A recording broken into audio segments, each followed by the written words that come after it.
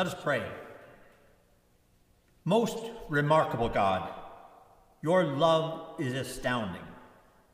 As we gather at the foot of the cross tonight, give us a renewed trust and love. Teach us that the darkest human hour is the brightest divine moment, that where human disgrace sinks to its lowest, divine glory reaches its peak.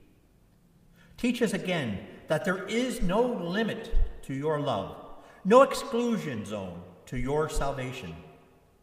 Through Jesus Christ, your Holy Son. Amen. Our first scripture reading comes from the Gospel of John.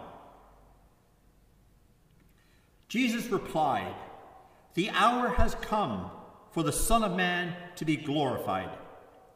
Very truly, I tell you, unless a kernel of corn falls to the ground and dies, it remains but a single seed. But if it dies, it produces many seeds. Anyone who loves their life will lose it, and anyone who hates their life in this world will keep it for eternal life. Whoever serves me must follow me, and where I am, my servants will also be. My Father will honor the one who serves me. Now my soul is troubled, and what shall I say? Father, save me from this hour. No, it is for this reason that I came to this hour. Father, glorify your name." Then a voice from heaven came, "I have glorified it, and I will glorify it again." The crowd that was there heard it and said it had thundered. Others said, "An angel has spoken to him." Let us pray. As we extinguish this light, we acknowledge the darkness and the pain of injustice in the world.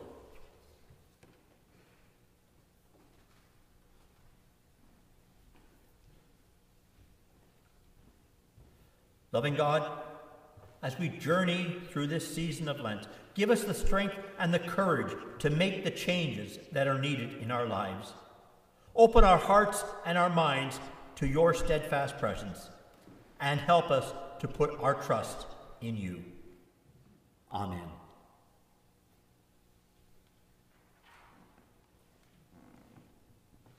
Were you there when they crucified my Lord? Were you there when they crucified my Lord? Oh, sometimes it causes me to tremble, tremble, tremble. Were you there when they crucified my Lord?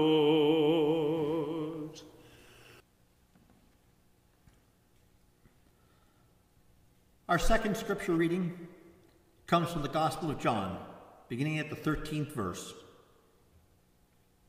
It was just before the Passover festival. Jesus knew that his hour had come for him to leave this world and go to the Father. Having loved his own who were in this world, he loved them to the end. The evening meal was in progress, and the devil had already prompted Judas, the son of Simon Iscariot, to betray Jesus. Jesus knew that the Father had put things under his power, and that he had come from God and was returning to God. So he got up from the meal, took off his outer clothing, wrapped a towel about his waist, and after that he poured water into a basin and began to wash his disciples' feet, drying them with a towel that he had wrapped around him. He came to Simon Peter, who said to him, "Lord, you will not wash my feet." Jesus replied, "Do you not realize now what I am doing? But later you will understand." "No," Peter said, "you shall never wash my feet." And Jesus answered, "Unless I wash you, you will have no part with me." "Then, Lord," Simon Peter replied, "not just my feet, but my hands and my head as well." Jesus answered, "Those who have had a bath need only wash their feet. Their whole body is clean. And you are clean, though not every one of you." For he knew who was going to betray him. And that is why he said not everyone was clean. When he had finished washing their feet, he put on his clothes and returned to his place. "Do you understand what I have done for you?" he asked them. "You call me teacher and Lord, and rightly so, for that is what I am.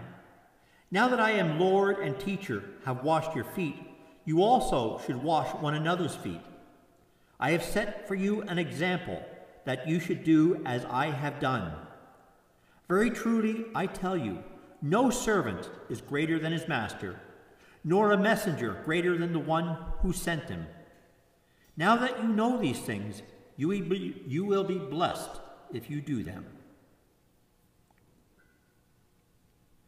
As we extinguish this light, we acknowledge the darkness of pain done to the earth and to its ecosystems.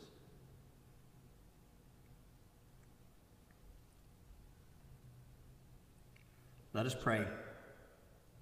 Loving God, as we journey through this season, may we be open to your presence. Give us the strength to make the changes that are needed in our lives and the courage to take on the work of transforming your world. Amen. Were you there when they nailed him to the tree? Were you there when they nailed him to the tree? Oh, sometimes it causes me to tremble, tremble, tremble. Were you there when they nailed him to the tree? Our next scripture reading comes from the Gospel of John, beginning at the 13th chapter, verses 18 to 38. "I am not referring to all of you. I know those I have chosen. But this is to fulfill this passage of Scripture. He who shared bread has turned against me. I am telling you now before it happens, so that when it does happen, you will believe that I am who I am. Very truly, I tell you, whoever accepts anyone I send accepts me, and whoever accepts me and the one who sent me."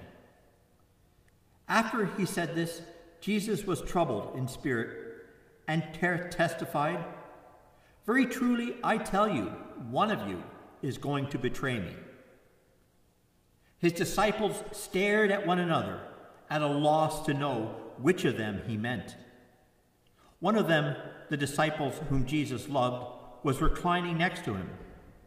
Simon Peter motioned to this disciple and said, "Ask him which one he means."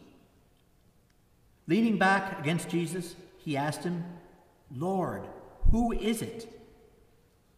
Jesus answered, "It is the one whom I will give a piece of bread when I have dipped it in the dish."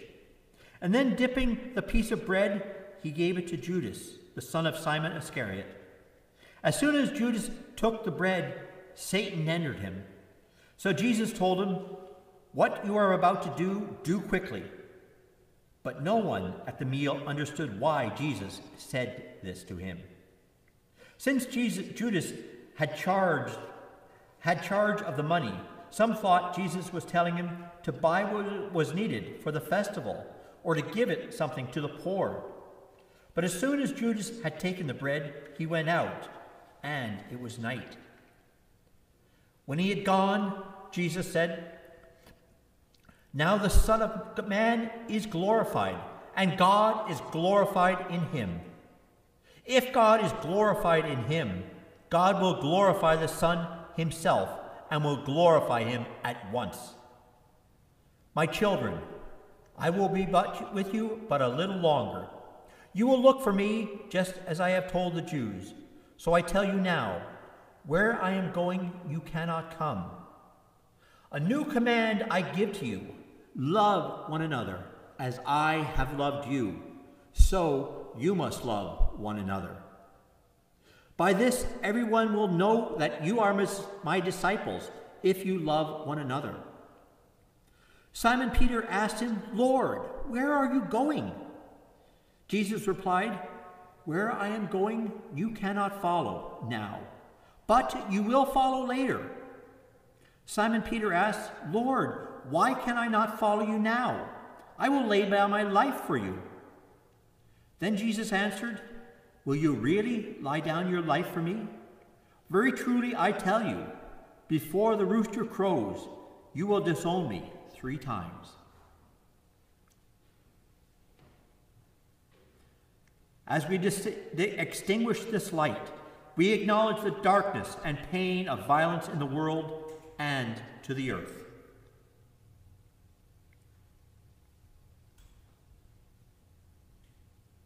Let us pray.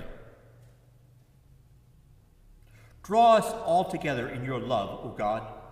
May our restless hearts not resist you, but continue to search until they find their rest in you. We pray all this in Jesus' name. Amen.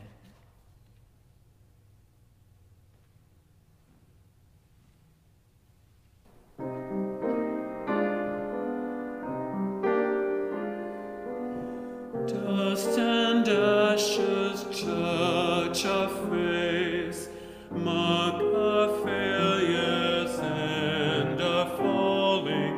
Holy Spirit, come, walk with us till morrow. Take us as disciples, washed and awakened by your calling. Take us by the hand and lead us through the desert sands. Bring us living water. Holy Spirit, come. Dust and ashes soil our hands, greed of market, pride of nation. Holy Spirit, come, walk with us tomorrow as we pray and struggle through the meshes of oppression. Take us by the hand and lead us through the desert sands. Bring us living water. Holy Spirit, come.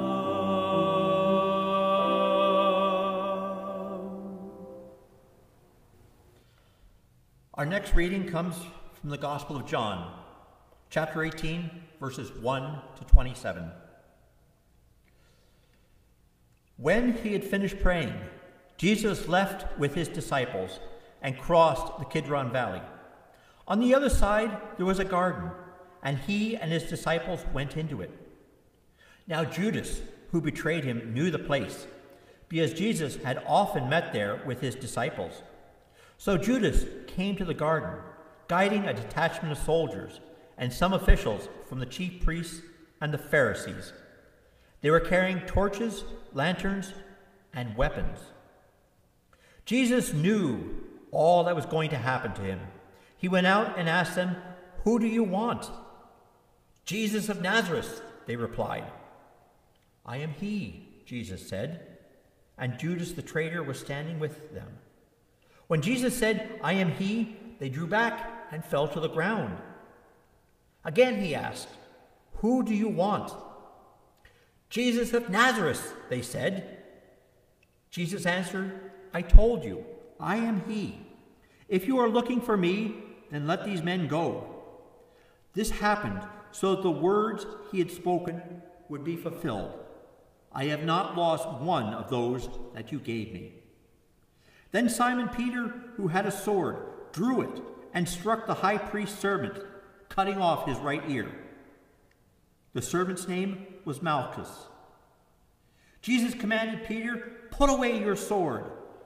Shall I not drink the cup that my Father has given me?" Then the detachment of soldiers, with its commander and Jewish officials, arrested Jesus. They bound him and brought him first to Annas, who was the father-in-law of Caiaphas, the high priest that year. Caiaphas was the one who advised the Jewish leaders that it would be good if one man died for the people. Simon Peter and another disciple were following Jesus. Because this disciple was known to the high priest, he went with Jesus into the high priest's courtyard, but Peter had to wait outside the door. The other disciple, who was known to the high priest, came back, spoke with the servant girl on duty, and brought Peter in. "You aren't one of this man's disciples too, are you?" she asked Peter. He replied, "I am not." It was cold, and the servants and officials stood around a fire they had made to keep warm. Peter was also standing with them, warming himself. Meanwhile, the high priest questioned Jesus about his disciples and his teachings. "I have spoke openly to this world," Jesus replied. "I have always taught in the synagogues or at the temple, where all the Jews come together. I have said nothing in secret. Why question me? Ask those who heard me. Surely they know what I said." When Jesus had said this, one of the officials nearby slapped him in the face. "This is no way to speak to the high priest," he demanded. "If I have said something wrong," Jesus replied, "testify as to what is wrong. But if I have spoken the truth, why did you strike me?" Then Annas sent him bound to Caiaphas, the high priest. Meanwhile, Simon Peter was standing there, warming himself. So they asked him, "Are you not one of his disciples too?" He denied it, saying, "I am not." One of the high priest's servants, a relative of the man whose ear Peter had cut off, challenged him. "Did I not see you with him in the garden?" And again Peter denied it. And at that moment the rooster crowed.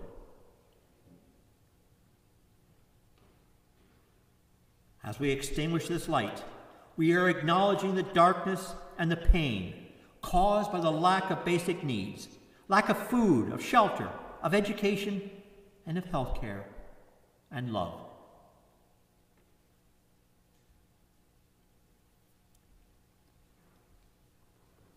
Let us pray. Loving God, we thank you that you are with us, that we may call upon you no matter where we are or what we are feeling. Keep us mindful of your presence and trusting in your promise, that you are working with us in the moment-by-moment unfolding of our lives. Amen. 40 days and 40 nights you were fasting in the wild. 40 days and 40 nights, tempted and yet undefiled.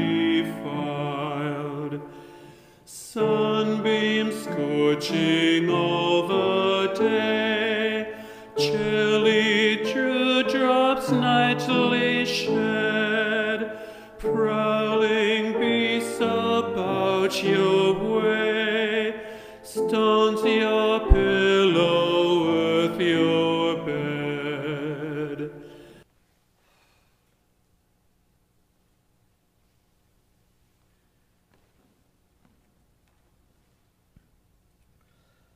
Our next scripture reading comes from the Gospel of John, 18th chapter, 28 to 19th chapter, verse 3.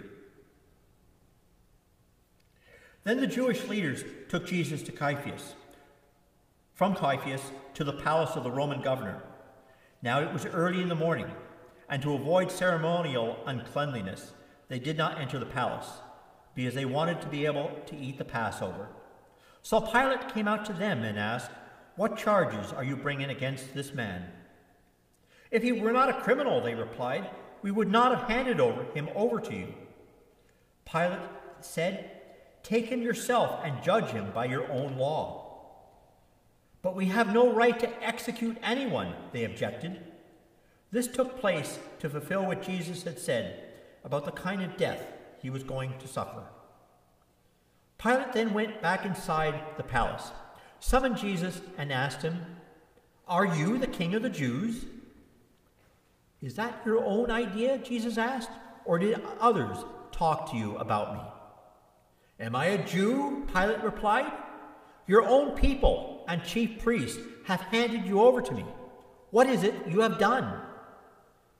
Jesus said, "My kingdom is not of this world. If it were so, my servants would fight to prevent my arrest by the Jewish leaders.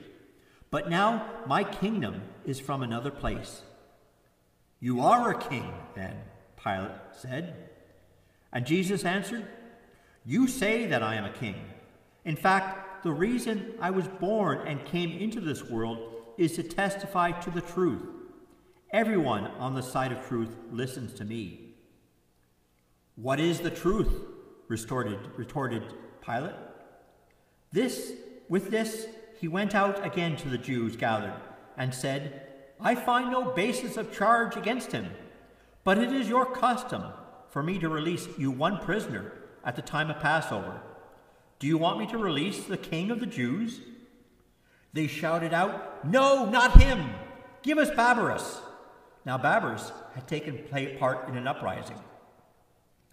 Then Pilate took Jesus and had him flogged.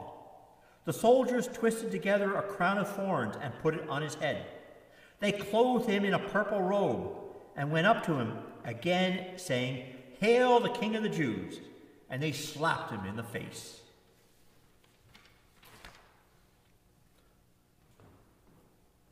As we extinguish this light, we acknowledge the darkness and the pain of war and oppression in the world.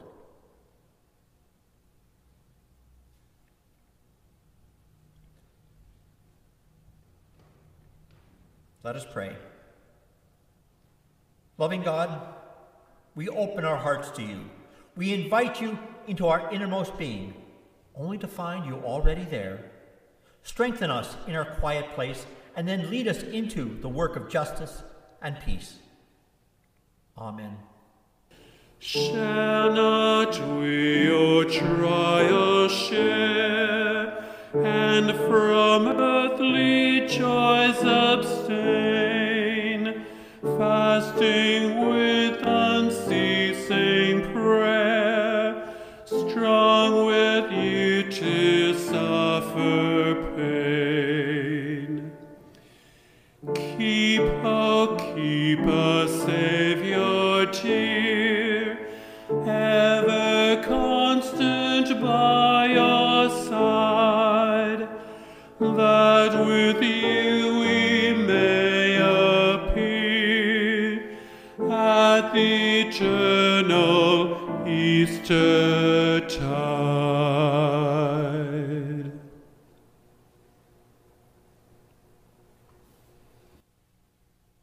Our next scripture reading comes from the Gospel of John, chapter 19, 4 to 16. Once more, Pilate came out and said to the Jews gathered there, "Look, I am bringing him out to you, to let you know that I find no basis for a charge against him." When Jesus came out, wearing the crown of thorns and the purple robe, Pilate said to them, "Here is your man." As soon as the chief priests and their officials saw him, they shouted, "Crucify him! Crucify him!" But Pilate answered, "You take him and crucify him, As for me, I find no basis of charge against him." The Jewish leaders insisted, "We have a law, and according to that, he must die because he has claimed to be the Son of God." When Pilate heard this, he was even more afraid. He went back inside the palace. "Where do you come from?" he asked Jesus. But Jesus gave him no answer. "Do you refuse to speak to me?" Pilate said. "Don't you realize that I have the power to either free you or to crucify you?" Jesus answered, "You would not have the power over me if it were not given to you from above. Therefore the one who handed me over to you is guilty of a greater sin." From then on, Pilate tried to set Jesus free. But the Jewish leaders kept shouting, "If you let this man go, you are no friend of the Caesar.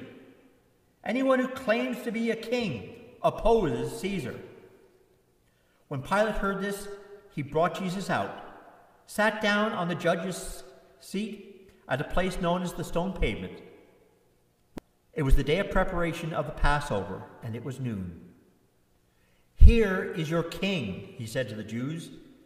But they shouted, take him away, crucify him." "Shall I crucify your king?" Pilate asked. "We have no king but the Caesar," the chief priests answered. Finally, Pilate handed him over to be crucified. So the soldiers took charge of Jesus. As we extinguish this light, we acknowledge the darkness and the pain of illness and disease in the world.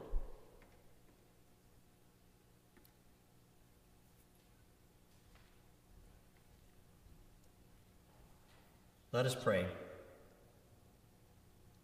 Loving God, there are so many choices before us every day. Choices offered by our friends, our family, our culture, our own past. Some of them encourage the well-being of the earth, others and our neighbors. Others are destructive. Help us to distinguish between them. May we learn from the choices of Jesus and embody compassion, justice, and inclusion in all that we say and do. Amen.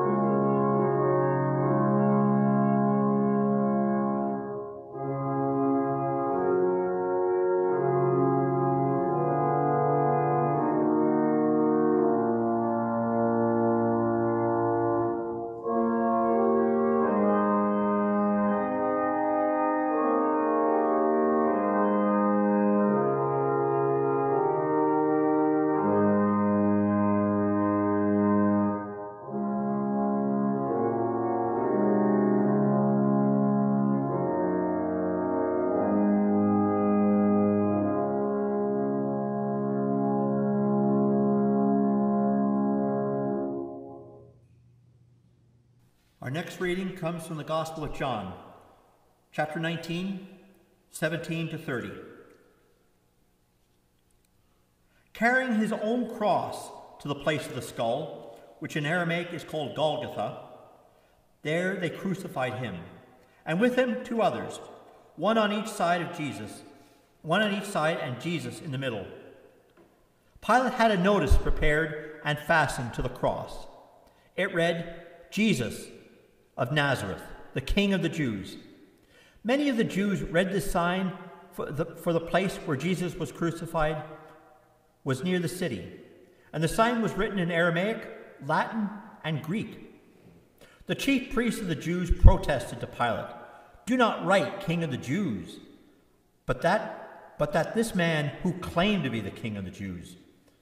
Pilate answered, "What I have written, I have written." Then the soldiers crucified Jesus. They took his clothes, dividing them into 4 shares, one for each of them, with the undergarment remaining. This garment was seamless, woven from one piece from top to bottom. "Let's not tear it," they said to one another. "Let us decide by lot who will get it." This happened so that the scripture might be fulfilled that said, "They divided my clothes amongst them and cast lot for my garment." So this is what the soldiers did. Near the cross of Jesus stood his mother and his sister, Mary the wife of Clopas and Mary Magdalene. When Jesus saw his mother there and the disciple whom he loved standing nearby, he said to her, "Woman, here is your son," and to the disciple, "Here is your mother." From that time on, this disciple took her into his home. Later, knowing that everything had been finished, and so the scriptures would be fulfilled, Jesus said, "I am thirsty." A jar of wine vinegar was there, so they soaked the sponge of it and put the sponge on a stalk on a hyssop plant and lifted it to Jesus' lips. When he had received the drink, he said to them, "It is finished." And with that, he bowed his head and gave up his spirit. As we extinguish this light, we acknowledge the darkness and the pain of all the children in the world who suffer in body, mind, and spirit.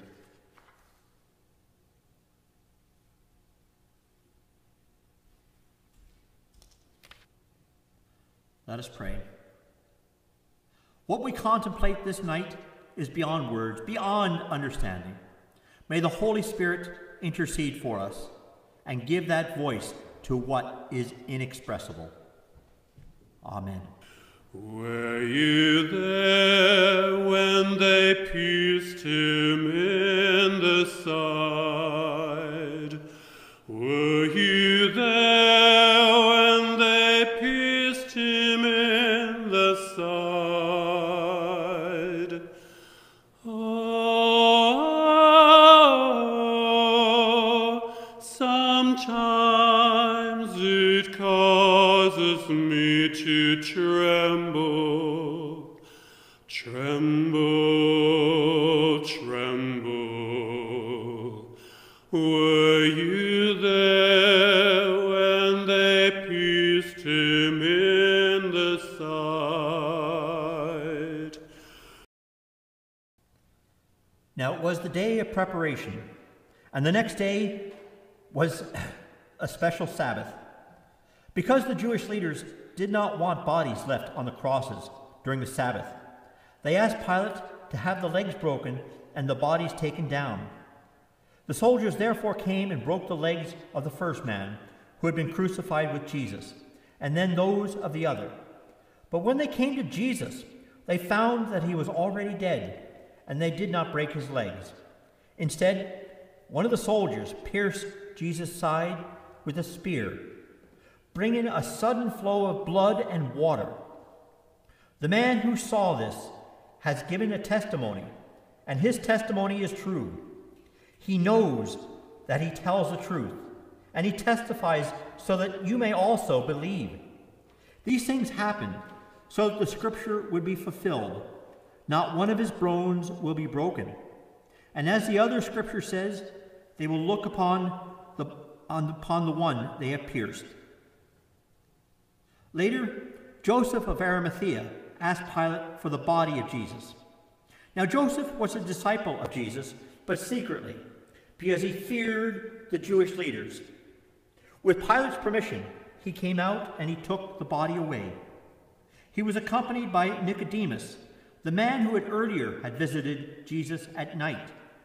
Nicodemus brought a mixture of myrrh and aloes, about 75 pounds. Taking Jesus' body, the two of them wrapped him with the spices and strips of linen. This was accordance to Jewish burial customs. At the place where Jesus was crucified, there was a garden, and in that garden was a new tomb, which no one had been laid. Because it was the Jewish day of preparation, and since the tomb was nearby, they laid Jesus' body there. Let us pray. Almighty and everlasting God, you have willed that your Son should bear for us the pains of the cross, that you might remove them from the power of the adversary. Help us to remember and to give thanks for our Lord's passion, that we may obtain remission of our sins and redemption from the everlasting death, through the same Lord and our Savior. Amen.